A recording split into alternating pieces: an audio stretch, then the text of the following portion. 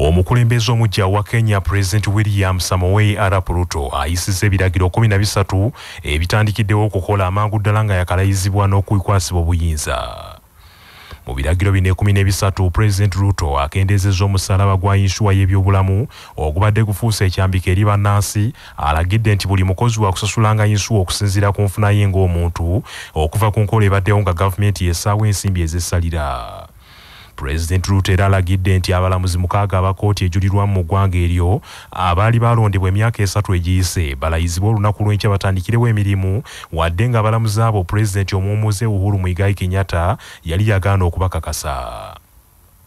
Kino Ruto akyogedde akaatiriza nti n'embalirira y'essiga eddamuzi agenda kugyongeza okutuuka ku buwumbi 3 obwa Kenya si essiga eddamuzi yongere okwetengerera.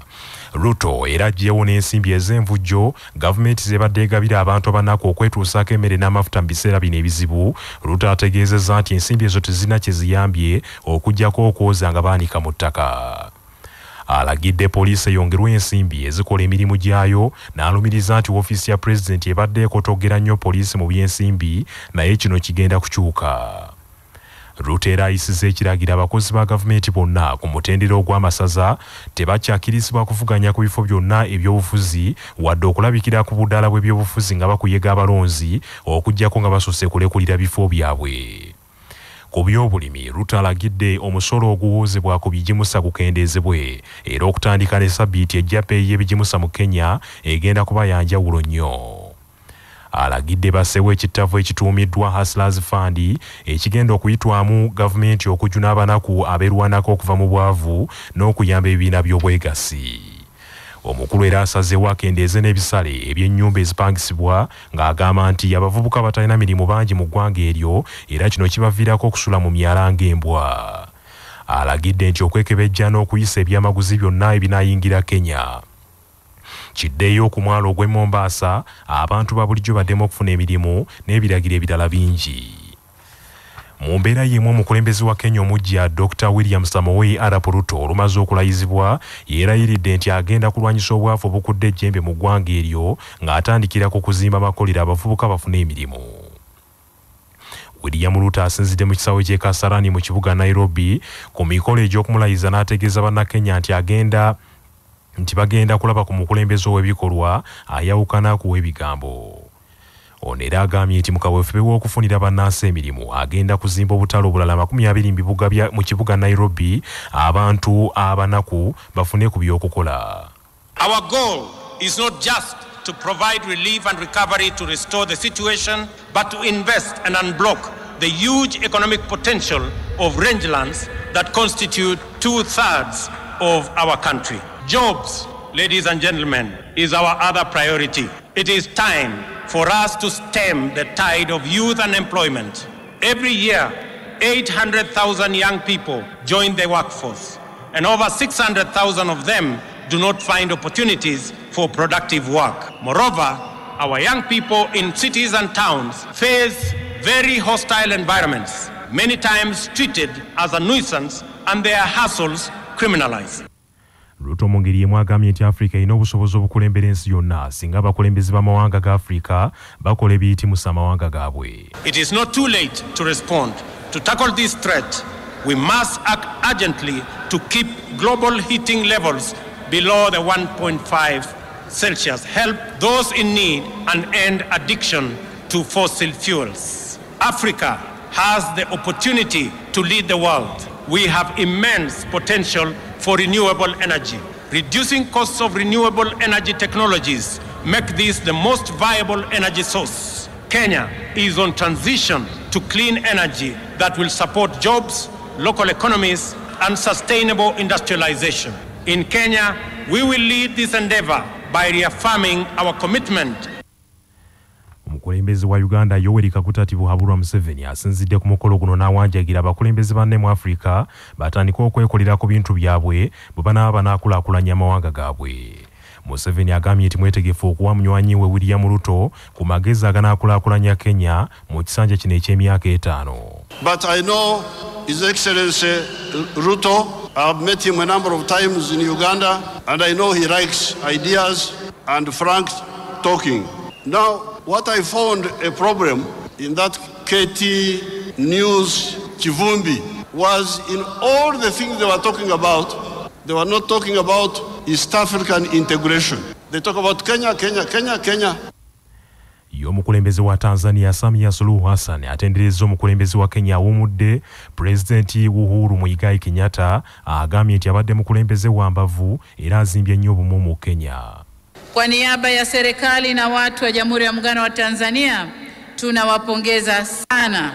Tunawapongeza sana ndugu yetu William Samoei Ruto, Rais wa Jamhuri ya Kenya, pamoja na ndugu yetu Mheshimiwa Rigathi Gachagua, Naibu Rais wa Kenya, kwa kupokea rasmi jukumu la kuiongoza Kenya leo. Omukulembeze wa Burundi Evariste Ndayishimiye atendereza nnyo Kenya olw'akalulu akabadde mu ggwanga eryo agambye nti kongedde okulaga demokrasia ow'ekimemete. Nianze kwanza kwa kumshukuru Mwenyezi Mungu aliyetuwezesha kufika salama katika nchi nzuri na yenye amani ya Kenya. Nina furaha sana. Kenya kabisa hakuna matata. Kwa kufuata mioyo yao wakati wa kupiga kura. Emikolo egy'okulayiza omukulembeze wa Kenya gikulembeddwamu Ssaabalamuzi wa Kenya omukyala Martha Koome. William Ruto afuuse omukulembeze wa Kenya owokutaano azza embigire bya Uhuru Muigai Kenyatta ng'abalala bakulembedde Kenya kuliko Muzeyi Emilio Stanley Mwai Kibaki kaakano omugenzi, Muzeyi Daniel Toroitich Arap Moi naye kaakano omugenzi, ne Jomo Kenyatta omugenzi, ono nga ye mukulembeze wa Kenya yasookera ddala. Obukadde bwa siringi za Uganda 44,740 ze zisondeddwa abantu ba Ssaabasajja Kabaka okuva masaza ag'enjawulo omuli n'agali ebweru wa Buganda mu nkola ya Lwalo Lwange ebadde ku mbuga enkulu y'Obwakabaka mu Bulange e Mengo. Bw'abadde akwasibwa ensimbi zino esondeddwa abantu ba Kabaka ku byalo, Emiruka, ku Ggombolola ne ku Ssaza, Katikkiro Charles Peter Mayiga asabye abantu ba Buganda obuteebulizabuliza mu nteekateeka obuteebuzaabuza ku nsonga ez'okuzza Buganda ku ntikko. Buno bwe butaka bwaffe ffenna abaana ba Kabaka. Abaana ba Kabaka abamu bali Bugisu, abalala bali Bukedi Busia, abalala bali Busoga, bali Ankole, abalala bali Kigezi, abalala bali Los Angeles, abalala bali Sese, abalala bali Bukoto Saabawaali. Bonna abo baana ba Kabaka. Buli lwe tukiika embuga tubeera tunyweza, tubeera tutaasa era tuba tukuuma Namulondo. Kyokka waliyo ne babyekwaso, erinnya byekwaso ffe ab'omutima n'oddituma tulituuma. Tebaggwebwako bibagaana kukiika. Abamu balowooza nti waliwo agenda okubatuusiza Buganda ku ntikko, bo nga batunula butunuzi. Abalala balowooza nti abo Bapamela Watuwa be bamanyi eby'emmengo. Omuganda agamba abantu ab'engeri ng'ebo abo abayita bannanta kiikambuga, era boogera bakimalayo nti eby'embuga biribwa baganzi. Bamwe tugende embuga nti owanze siri muganzi, naye kituufu babeera babyekwaso. Mu abatali babyekwaso nsanyusa okubalaba. Mu ngeri y'emu Katikkiro asabye abantu ba Kabaka okozesa ekitono kyonna kye balina mu ngeri esaanidde bafunimu ebinene ebinaayamba Buganda okufuuka Buganda ekkula. Kyova olaba nga njagala enteekateeka zino ng'eza Powosa. Ebintu ebitono kasita bitandikirwako nga bw'okiraba mu Powosa, kasita bibeerawo olwo nga n'ebinene tujja kubituukako. Olina omusiri gw'emmwanyi ogwa decimal 25 ogulina, olina ennyaanya, olina emboga. Oba ogenda okuŋŋa nti ennyaanya tizikyatunda, kati kye ekitunda kimbuulire ssebo. Ogenda kusuubula zaabu. Saagala muntu ajjawo nanga nti ennyaanya tizikyafuna, saagala kubiwulira. Nabagana n'okumbuulira ebibasoomooza. Ombuuliramu nti tala magezi mwanyi oba ennyaanya tizaatunze zijja kuddamu zitunde erimu obutungulu. Olina olusuku mw'ojja emmere, olunda ente ey'omugwa, olina w'osikira ekikomando. Ebikomando tibabirya. Bano babeera mu Powosa oyolooza tebagula ebikomando bano be mulaba. Nalaba abakazi wano mu COVID basula mu katale, nabatendereza nnyo abakazi abo. Minisita ombeezi wa gavumenti ez'ebitundu mu Bwakabaka era avunaanyizibwa ku bantu ba Kabaka abali ebweru wa Buganda Oweekitiibwa Joseph Kawuki yeebazizza abaami b'Abeene ku mitendera gyonna abeewaddeyo okubunyisa enteekateeka z'Obwakabaka mu bantu okuviira ddala ku byalo okutuuka ku ssaza. Abaami ba Kabaka okuva ebweru wa Buganda okuli Oweekitiibwa Haji Mutaasa Kafeero akiikirira abantu ba Kabaka abali mu Ankole, Oweekitiibwa Rashid Nsubuga akiikirira ab'Embaale Teso n'Oweekitiibwa Kizito Mufumba, ng'ono yakiikirira abali mu Busoga Tororo ne Busia. Beeyanzizza Maso olw'okubakumaakuma ekibawadde amaanyi okukola ennyo. Nsaba mukkirize ne bazisa Ssaabasajja Kabaka olw'okutukkiriza ffe baani okusaalimbira mu luggya lwa Ssaabasajja Kabaka wano. Tuli ba mukisa okuzaalibwa ku bika ne ku ggwanga ery'omuzinzi ery'amaanyi Buganda. Era eyagera olugero nti nnyoko abanga munyona akuzaala ku kika yakiraba butuufu. Twenyumiriza nnyo mu ggwanga lyaffe Buganda ng'amenti n'okusinga abawano. Era abantu ba Ssaabasajja Kabaka ab'ebugisu bakoze ekyamaanyi nnyo okulaba nga oluwalo lwaffe lwaweze ezo ssente ze muwulidde $4,450,000. Era kakati wakati waabo abatali Baganda n'abagisu tulabye ddala nti kakati waliwo okukwatagana okulungi ddala.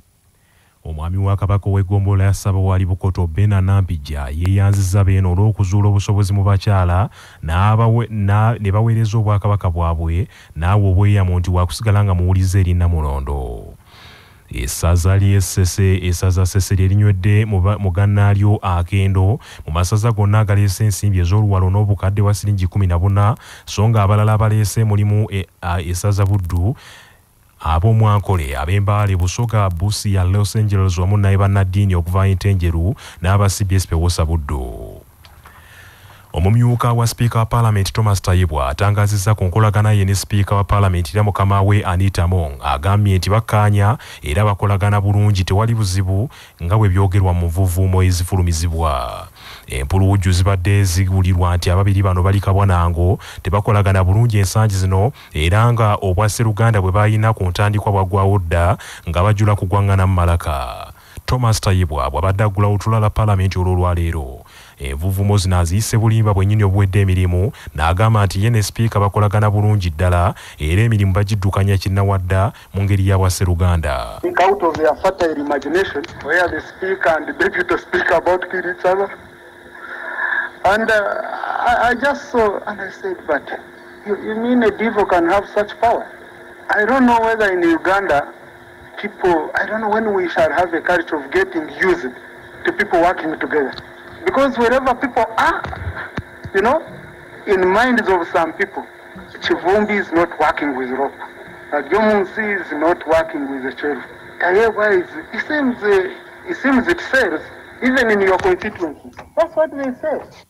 Tayibwa ajjukizza abazunze envuvuumo zino nti ye mumyuka wa Speaker era emirimu gy'alina okukola Speaker mukama we alina okugimuwa era nti ye muwulize nnyo eri Speaker mukama we. Tayibwa agambye nti yakuzibwa bulungi, talina budde busobagana na bakama be. Bw'abaawo agambye nti wabaawo butakkaanye wakati wa babiri si bwe bunaaba busoose, era mu bakubiriza Paalamenti kinajjukirwa nti mu Paalamenti y'e10 yali Speaker Rebecca Litwala Kadaga ne yali omumyuka we omugenzi kati Lokoli Jacob Oulanyah baali tebakkaanya.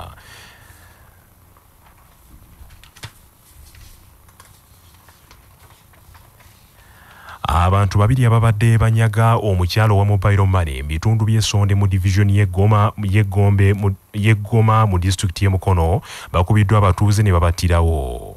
Abattiddwa babadde batambulira ku bodaboda kika kya Bajaj Boxer namba UFR 541Y era kigambibwa nti babadde babbye obukadde bubiri okuva ku mukyalo no wa mobile money.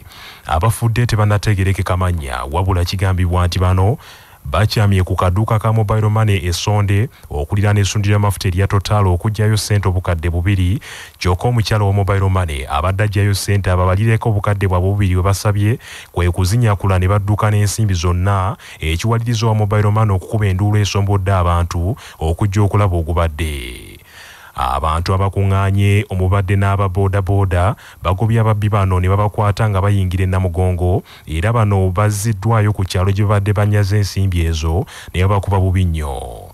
Kigambibwa nti bano olutuusiddwa ku kyalo abatuuze bataamye bugo batandise kubakuba era poliisi egenza okutuuka nga bafu. Abamu ku batuuze babaddeewo ng'embeera eneegwawo bategeezezza Kyabasa nti enkola ey'okubba aba mobile money ebadde ekyase nnyo mu kitundu ekyo. Kati omwana adajja akakadde akalala nga bakasaba nti bakola withdraw. Sajja omwana adde omunene n'akanyakula n'adduka n'abuukira bodaboda. Kati agenda okudduka kwetola mu ddwaliro eyo nga eriyo akatimba nga tewagguka. So ekyalo ne kibakwata ne bagezako bajjako ssente zimu bazirikavarinze emitwalo nga 35 omu nayondera kusonda police post wano n'owokubiri namuleeta naye nga kitegeerekese emabeggako awo tekyama 15 nti bonna bafudde. Akulira ebikwekweto bya poliisi ey'Essonde Paul Esia akakasizza ebibadde mu kitundu ekyo n'ategeeza nti emirambo gy'abagenzi gitwaliddwa mu ddwaliro ekkulu e Mulago nga n'okunoonyereza bwe kugenda mu maaso. Babadde babiri but is unfortunate nti bafudde kabeera awenjogera ndi wano Mulago baleese mochari Mulago. Manya obuvuna obuddo obw'eddembe lyo tonyigirizibwa ddembe lyo ery'obwebange. Ddembe lyakutuusibwako Cortez Mouth Freshener. Nzijukira mutabani wange bannenga bamuyeya nnyo olw'okuwunya akamwa naye ne bandagirira eddagala eriyinza okumuvumula ye Cortez Mouth Freshener. Bw'oba olina ky'olidde oba ky'onywedde nga tekiwunyisa bulungi kamwa fuuyiramu Cortez Mouth Freshener kawunye bulungi olunaku lwonna. Asangibwa mu supermarket ne pharmacy zonna era yakakasibwa National Drug Authority. Cortez Mouth Freshener. Nga bali wamu ne Sahara mu Choose Mix akanzaali akazitoya envaazo ne zifuna obuwoomi obusukulumu. Saako Sahara tangawizi tea amajani agawa chayiwedde kende naye n'afuna obuwoomi obutagambika. Byakakasibwa UNBS nga biri mu maduuka gonna. Musango okufuna ssente mu butali bugenderevu n'ogaana okuziddiza nnyinizo nga munnamateeka Hakimu Ssempagala bw'annyonnyola. Kimenya mateeka omuntu yenna afuna ssente mu butali bugenderevu oba ekintu kyonna okuvawo omuntu omulala ng'omuntu oyo abadde tagenderedde ssente ezo zisindikira ggwe n'otazizzaayo. Omuntu oyo aba asindise ssente ezo mu butanwa asobola okwesigama ku kawaayiro namba 6 ak'amateeka agalambika endagaano oba gayite Contracts Act n'akutwala mu mbuga z'amateeka okusobola okununula ssente ezo oba ekintu ekyo kyaba akusindikidde mu butali bugenderevu.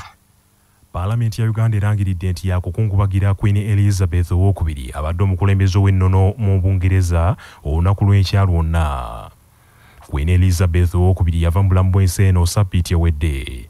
Nampala wa gavumenti mu Paalamenti Hamson Obuwa abuulidde Paalamenti nti gavumenti ng'eyita mu Ssaabaminisita w'eggwanga yakutwala mu Paalamenti ekiteeso ekisiima emirimu gy'omugenzi Queen Elizabeth II gye yakola engeri Uganda gye yali ettwala erya Bungereza. I, the Right Honourable Prime Minister and the leader of government business on the floor of Parliament. So that is answered in the affirmative. On the Thomas Tayebwa omumyuka wa Speaker wa Paalamenti agambye nti olutuulo lwa Paalamenti lwonna olw'enkya lujja kuweebwa ababaka ba Paalamenti buli omu afuna omwagaanya okubaako kyayogera ku mugenzi Queen Elizabeth II era asabye ababaka ba Paalamenti nti wabanga basobodde bambale engoye eza langi enjeru n'enzirugavu okuggyayo amakulu g'okukungubaga. I'm requesting if you don't want you leave it.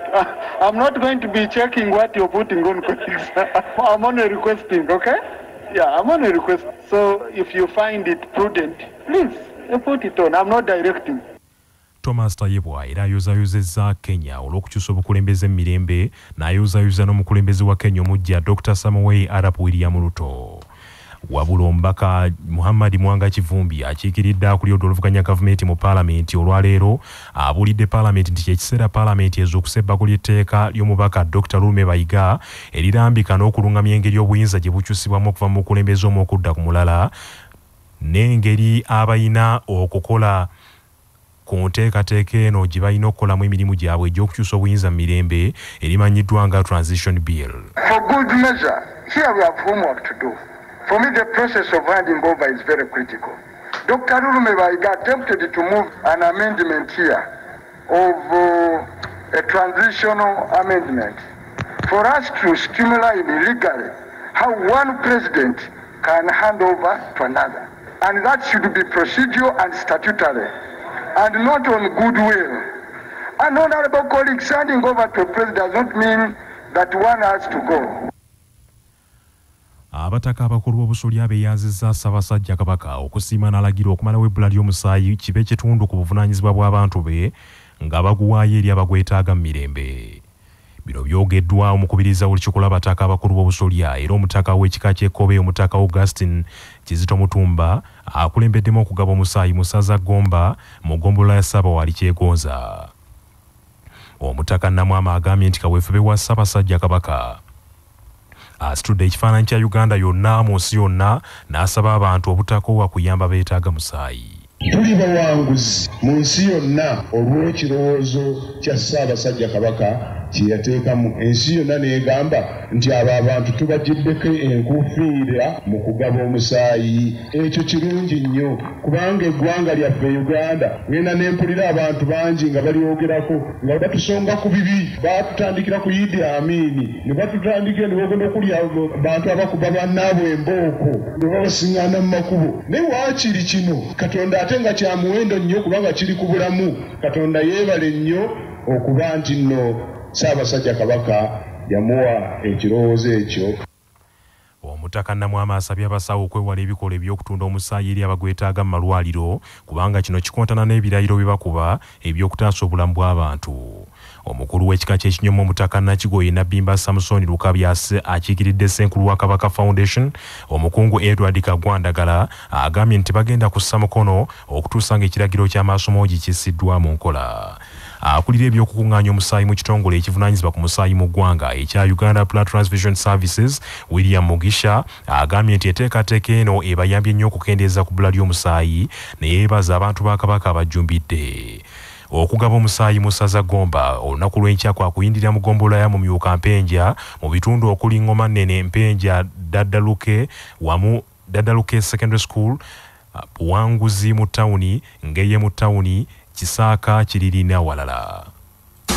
Amawulire g'ebyemizannyo mu mawulire gaffe agakya Basafama gakutuusibwako Modernity amajaani agalimu eddekende omuli aga kisubi tangawizi ne vanira. Wanywedde kacaayi ka Modernity akawoomu gasange mu maduuka ne supamaketi zonna. Modernity your best choice nga bali wamu ne pikipiki TVS HLX CC 125 epakasa era kati osobola okugifuna ku kibanja mpola okuva mu Mogo era gyeyune okuva mu Yuvrage ebanda. Tiimu ya Uganda y'abazannyi abasukka mu 1000 esitudde olwaleero okugenda mu kibuga Arusha ekya Tanzania gyegenza okwetaba mu mizannyo gy'amasomero ga East Africa egitandika olunaku lw'enkya nga 14. Minisita w'ebyenjigiriza ebya waggulu Dr. John Kirizesto Muyingo yasiibudde ttiimu eno leero eruguko mu Kampala ku lwa minisita eby'emizannyo n'ebyenjigiriza era mukulembeze w'eggwanga Janet Kataha Museven. Oweekitiibwa Muyinga asinzidde ku mukolo guno n'alabula amasomero agakyalemeddwa okwenyigira mu by'emizannyo nti gandifiirwa layisensi zaago. Minisita ombeezi w'ebyemizannyo Peter Ogwang naye asabye ebibiina by'emizannyo ne National Council of Sports okukwata obulungi ensimbi ze bafuna okuva mu gavumenti nga tebannalowooza ku kusaba kwongerwa nsimbi ndala. Uganda etutte ttiimu y'abazannyi 1,127 okuli abakungu 137 n'abazannyi 99 abakola ttiimu 73 ezigenda okuvuganya mu mizannyo egy'enjawulo okuva mu masomero 35. Ttiimu ya Uganda etambulidde ku ttaka era empaka zino zigenda kuzannyibwa okutuuka nga 24 omwezi guno nga Uganda be bannantemegwa b'empaka ezaasembayo mu 2019. Egimu ku mizannyo egigenda okuvuganyizibwamu kuliko omupiira ogw'ebigere ery'abawala n'abalenzi, emisinde, badminton, basketball, okuwuga handball, volleyball, okubaka n'emirala. Mu mupiira ogw'ebigere ogw'abalenzi Uganda egenda kukiikirirwa amasomero 4 okuli St Mary's Kitende, St Andrews Kagwa Gombe, Kibuli Secondary School ne Buddo Secondary School. Amawulire okuva ebweru w'eggwanga gakutuusibwako Roman Tiles amabaati g'oseresa ekizimbe kyo akasolya ne kawangaala ne kirabika nga kyanjawulo nnyo. Gakolebwa Uganda Bati nga bali wamu ne Heritage Family Center ku Heritage Plaza e Nansana abateekateeka abagenda okuyingira obufumbo. Essimu noti 7 noti 2 699 337. Agavuda mu kunoonyereza wano ku Basafama gaagano. Mu mawulire ag'empuna kkooti Buyindi ebigambo bigisobedde omukazi bw'aloopye ebbaati mu Bikondo yatuuka n'okumubbamu ensigo ye nga tategedde. Omukyala Ranjita Akundu mu musango gw'atutte mu kkooti alumiriza nti akizudde wayise emyaka 4 nti mu mwaka ogwa 2018 omusajja yamudyekadyeka n'amubbako ensigo ye n'agitunda. Amawulire gategeezezza nti entabo yava ku mutwalo bazadde b'omukyala gwe baasalira omusajja bwe yalaba talina wa kujja nsimbi ezo kwe kulimbalimba omukazi n'amutwala mu ddwaliro bamukebera obuyinja bw'omu nsigo nga naye olukwe yaluluse edda n'abasawo mu ddwaliro. nakwezo omukyala yatandise okuwulira obulumi mu mugongo kwe kugenda mu ddwaliro omusawo amwekebejje kwe kukamutema nti ensigo emu baagibba mudda era mu kulowooza ennyo omukazi ono kwe kujjukira ensimbi ennyingi omusajja ze yayiwayiwa ku buko. Bannaffe amawulire ag'essaawa eno kangamalirize mu bufunze. Omukulembeze omujjo wa Kenya President William Samoei Arap Ruto ayisize ebiragiro 13 ebitandikiddewo okukola amangu ddala nga yakakwasibwa obuyinza. Obukadde bwa siringi 44,740 zisondeddwa abantu ba Ssaabasajja Kabaka okuva mu masaza ag'enjawulo omuli n'agali ebweru wa Buganda mu nkola ya Lwalo Lwange ebadde ku mbuga enkulu y'Obwakabaka mu Bulange Mmengo. Omyuka wa Speaker wa Parliament Thomas Tayebwa atangazizza ku nkolagana ne Speaker wa Parliament era mukama we Anita Mong agambye nti bakkaanya bulungi era bakolagana tewali buzibu n'akamu nga ebyogerwa mu mpuluwujjo. Abantu babiri ababadde banyaga omukyalo wa mobile money mu bitundu eby'essonde mu division y'e Goma mu district y'e Mukono bakubiddwa abatuuze ne babattirawo. Bannaffe amawulire ag'essaawa eno bwegatyo bikagenze. Sigala naffe ku CBS FM ey'obujjajja. Nze Joshua Musaasizi Nsubuga agundegunde omuteregga.